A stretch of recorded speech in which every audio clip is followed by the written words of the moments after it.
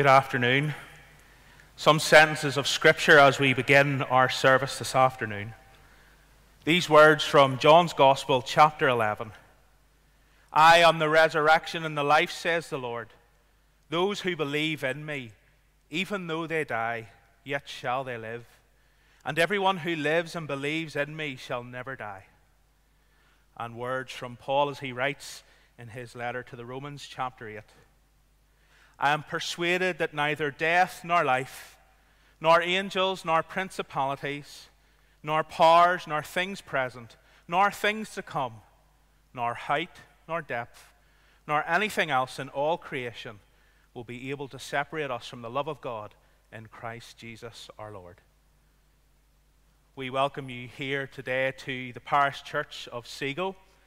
It is a sad occasion as we gather together to give thanks for the life of Jim Hamilton.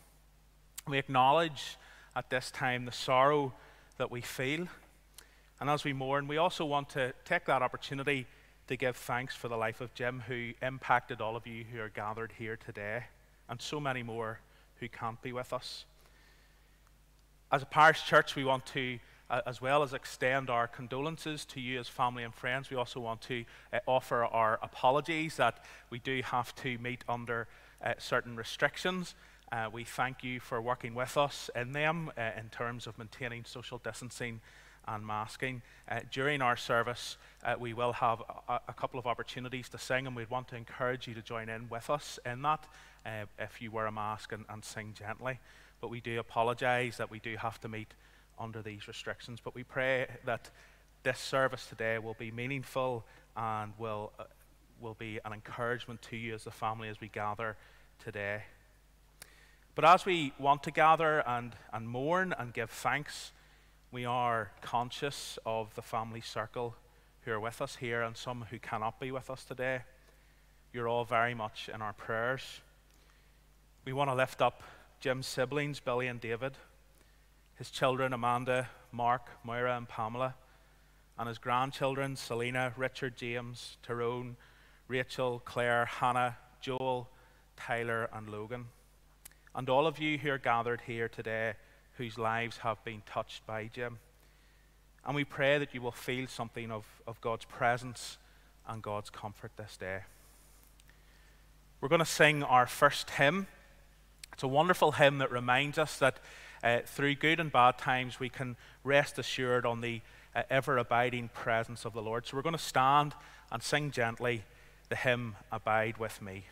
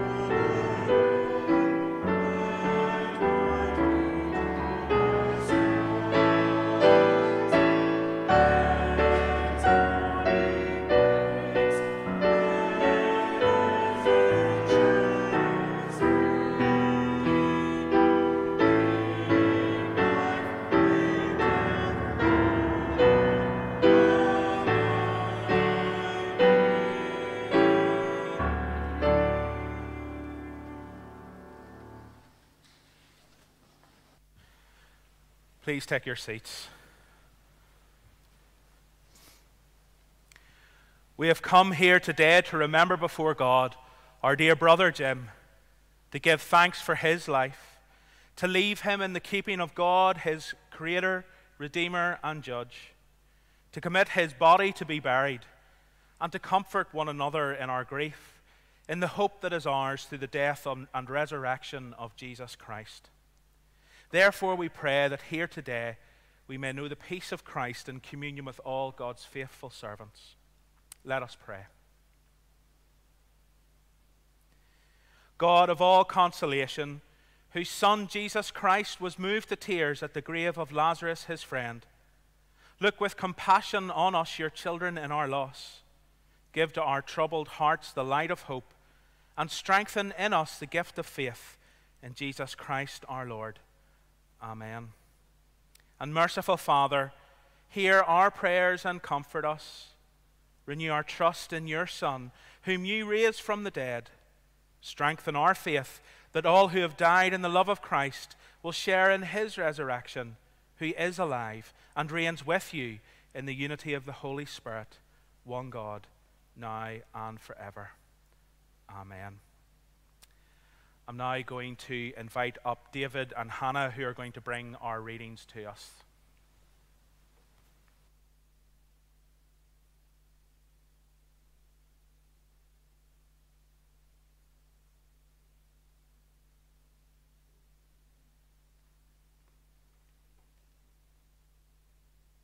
Psalm 121. I lift up my eyes to the mountains. Where does thy help come from? My help comes from the Lord, the maker of heaven and earth. He will not let your foot slip. He who watches over you will not slumber.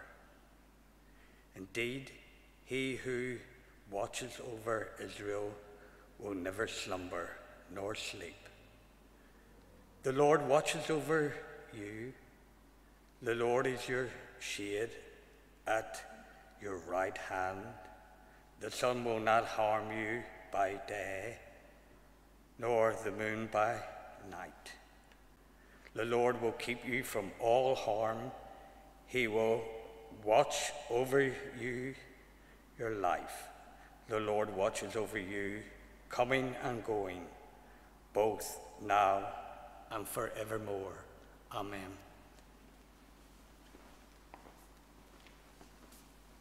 John 14. Do not let your hearts be troubled. You believe in God, believe also in me. My Father's house has many rooms. If that were not so, would I have told you that I am going there to prepare a place for you? And if I go and prepare a place for you, I will come back and take you to be with me, that you may also be where I am. You know the way to the place where I am going. Thomas said to him, Lord, we don't know where you are going, so how can we know the way? Jesus answered, I am the way and the truth and the life. No one comes to the Father except through me. Peace I leave with you, my peace I give you. I do not give to you as the world gives. Do not let your hearts be troubled, and do not be afraid.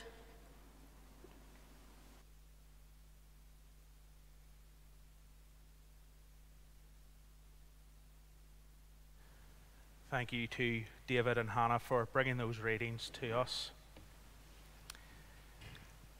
As we gather today, we do recognize that such days are filled with sadness as we remember and give thanks for Jim and the impact that he had on all of you who knew him, those who are gathered here and those who are joining in with us from afar, and many who could not be here because of the restrictions, but in their own way would wish to pay tribute to Jim. We're also conscious that in these times of restrictions, we are unable to give thanks and remember in the way that we might like to. And so it presents us with certain challenges today. However, we do want to take this opportunity to remember and give thanks for the life of Jim. And that although he is no longer with us, the memories that he leaves with each one of you will be something that you'll be able to cherish today and in the days to come. Just to say a little bit about Jim. Jim was born on the 29th of April 1940 and spent most of his formative years growing up in the midst of World War II, which I'm sure probably gave him a particular outlook on life. He was born the second of 4 sons to Josephine and James Alexander. Along with his brothers, the late Morris, Billy and David, the family lived in Kildare Street in Belfast. And as a young boy, Jim attended Linfield School, but as was the case with many young men of his generation, he left school at the early and tender age of 14, and he began his apprenticeship at a shirt factory in Belfast. It was on one fateful evening as a young man that Jim happened to travel down from Belfast to Carlton Street, Orange Hall, Portadown, which at that time was a well-known local dance spot. And it was there that he met Avril, the love of his life. And this began a great love which lasted 58 years until Avril sadly passed away last year. Over time, their romance blossomed, and after a courtship which saw numerous train journeys and many letters which had been written, they were married on the 10th of March 1962 here in Seagoe Parish Church. And together they moved into a home in Derrykeevan on the Dungannon Road. It was a home that would have been fair to say had very limited facilities. Pamela shared with me that the main water supply was actually the well outside. But it was where they began their married life together, and I'm sure it was a place of many happy memories. They moved twice more before they finally settled in the house in Clanbrassil Drive. And Jim and Avril had 4 children, Amanda, Mark, Moira and Pamela, and they had 9 grandchildren, Selena, Richard, James, Tyrone, Rachel, Claire, Hannah, Joel, Tyler and Logan. Work was very important to Jim. Some may have even considered him a bit of a workaholic. After moving to the area and capitalising on his training as an apprentice, he started work as a cutting room manager in Spence Bryson shirt factory here in Portadown, whilst also at the same time serving part-time in the Royal Ulster Constabulary, both of which I'm sure kept him very busy. He was fondly known by the locals as Jimmy the Coal Man. But Jim was an incredibly hard-working man, and it was a significant part of his life. However, his incredible work ethic did not save him from the occasional mishap. Pamela shared this fascinating and unforgettable story of a time how he backed a lorry containing shirts into the water in Kilkeel Harbour. I'm sure at the time he was probably quite mortified, but some lucky folk over in England probably got a free shirt or 2 out of the deal a few weeks later as the cargo made its way over the Irish Sea. The Loyal Orders was also an important part in Jim's life. He was a member of Seagoe Orange and Black Lodge, and walking on the 12th and 13th of July was something that he relished and looked forward to. Of course, he was a very keen walker, and he was often spotted walking the family dog Sam down the Guildford Road. Gardening was another love of his, and he enjoyed spending time in the garden with his plants. He also loved the family holidays, especially those holidays to the sun, and he loved travelling to Australia to see his son Mark and his family. After retiring, that theme of travel was picked up because Jim and Avril bought a motorhome together, and this gave them the freedom to travel throughout Europe with friends again. I'm sure it was something that they made many happy memories from and enjoyed immensely. But family was so important to Jim, and he dearly loved his family, and he loved his grandchildren. He took a great interest in their lives, encouraging them in school and with their hobbies, and he would have done anything for them. And spending time with them was a source of great delight and happiness for him. Jim was a loving, caring, kind, helpful, selfless family man. And Pamela shared how Jim constantly placed his wife and his family first, and I know that he will be missed by you all and all that knew him. The last few years have been difficult for you as a family, as first Jim was diagnosed with dementia, and sadly at the passing of Avril during lockdown last year.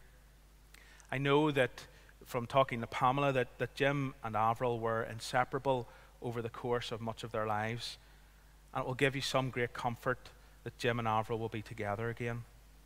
And in some way today, we also want to give thanks, not just for Jim's life, but also for the life of Avril. We remember her today, given that last year her funeral took place in a lockdown. And it's so appropriate that we give thanks for them both, for the love that they shared together, and for the role that they had in each one of your lives. Everyone here will have their own special memories of Jim, memories of a kind and caring person, memories of enjoyable times together and laughter, memories of a father, a grandfather, a brother, a friend, moments that may even bring a tear to your eye as you remember them. Today, Jim leaves a hole in your lives that you will mourn for some time to come. And this is a natural experience when we lose someone whom we love, and never should we feel that it is wrong to mourn and miss our loved ones. And yet our readings today remind us of an important truth that we should remember in such times of sadness as these. One simple fact that doesn't take away our sadness, but it does give us a comfort to lean on. That God is with us in our grief, and that He prepares a place for those who love Him. In our reading from John, Jesus comforts His disciples with the words, "Do not let your hearts be troubled." In moments like this, as we mourn the loss of a loved one, our hearts are troubled. We miss them, and our hearts are heavy at their loss.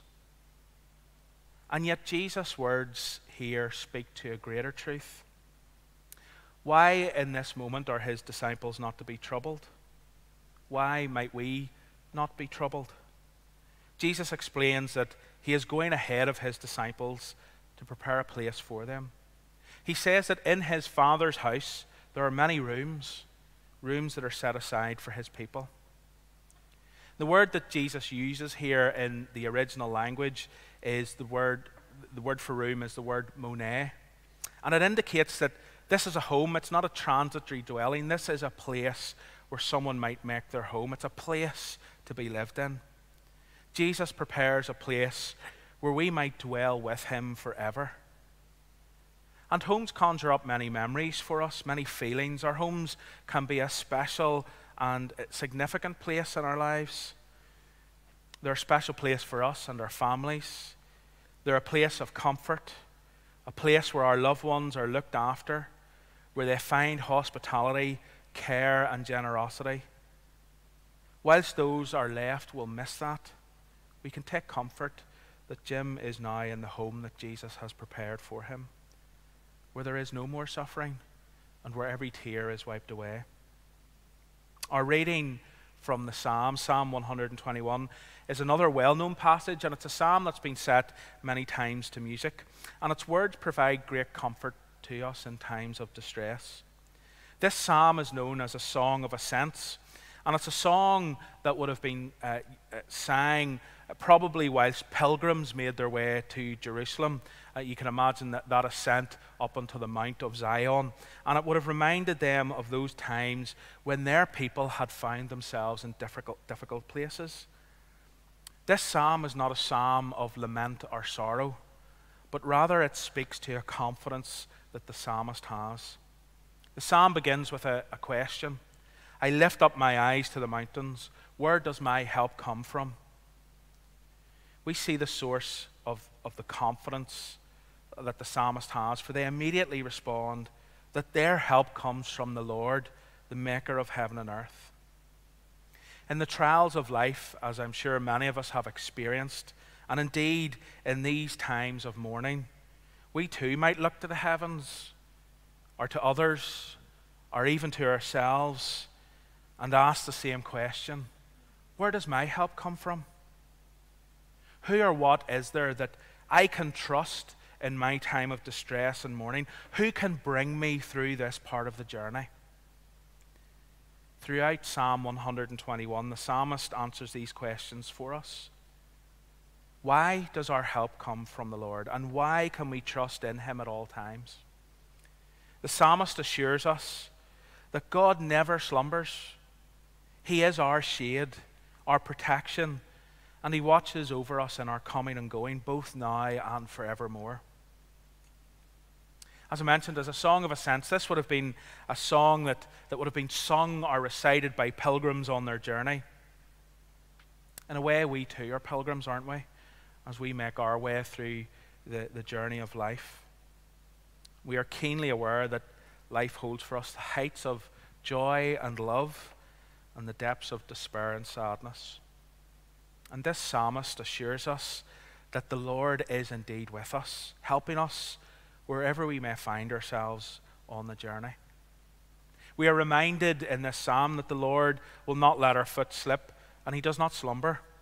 As pilgrims on a journey, we have that confidence that whatever the journey holds for us, whatever obstacles might be in our way, the Lord's vigilance and love for us is eternal and never ceases. As these pilgrims make their way to Jerusalem, singing this song on their journey, their footing would have been important. They would not want to have fallen or stumbled. And thus, as they sing this song of ascent, they have confidence that the ever-present guidance of God will see them safely to their destination. Just as we too are pilgrims on our own journey, just as Jim was a pilgrim on his journey, God too can guide our footsteps along the way, making sure we do not stumble. And the psalmist reminds us that God provides a shade, a comfort for those pilgrims distressed by the hot sun in the sky as they traveled on their way. A shade protects those under it from the harmful effects of the sun, and we have that confidence that God can protect us. Finally, we can be assured that God watches over us. He watches over us in good times when the journey of life is going well, and he watches over us in our difficult times when things trouble us, when we find ourselves, as we do today, in that time of mourning. And the Lord is an ever-present help. The pilgrimage of life that each one of us are on will have an end too, yet the Christian hope is that it is not an end, but rather it is just a beginning, as those who love the Lord will one day enter into his kingdom, a place where there is no more suffering and where every tear will be wiped away. There will be a time for mourning, where that sense of loss that you feel is raw. Yet let us remember that on this part of the journey, God is with us and loves us, and he invites us to experience his embrace. So as you mourn the loss of Jim today, let us also remember his life and give thanks. He leaves a legacy with each one of you that can be remembered and celebrated. Yes, it is sad today as you will miss that place that Jim had in your life, but as you mourn today, you can also give thanks for a life well lived, for the times that you all shared with him, for the memories that you made, and for the impact that he made on your lives. And may all who mourn this day draw near to God and find his love and his comfort. Let us pray. Just as we enter this time of prayer, we're going to take a few moments in the silence to speak out our own prayers to God and to give him thanks for the life of Jim.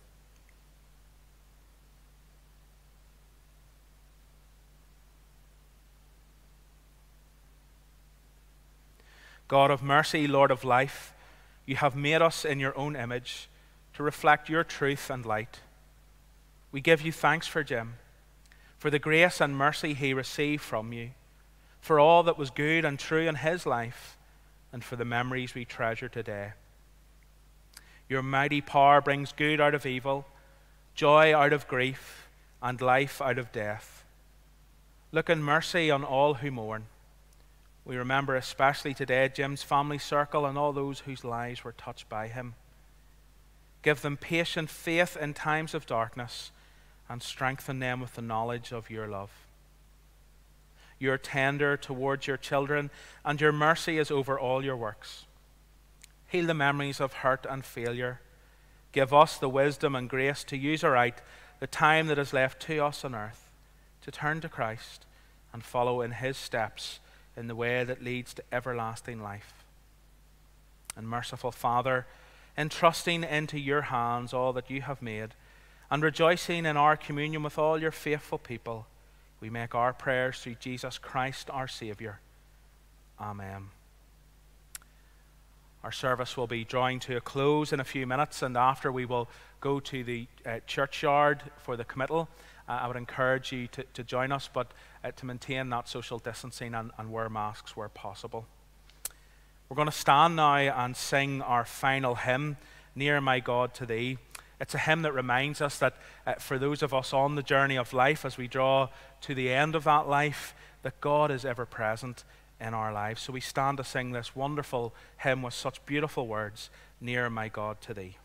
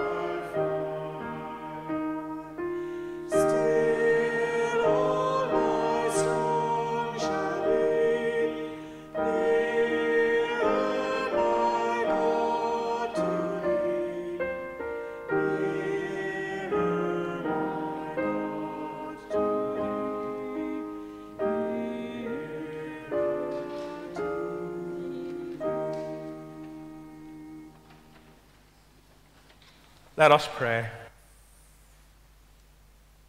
O God, the maker and redeemer of all, we pray for the coming of your kingdom, that in the last day, when you bring together all things in Christ, we, with all who have died in him, may enjoy the fulfillment of your promises through Jesus Christ our Lord.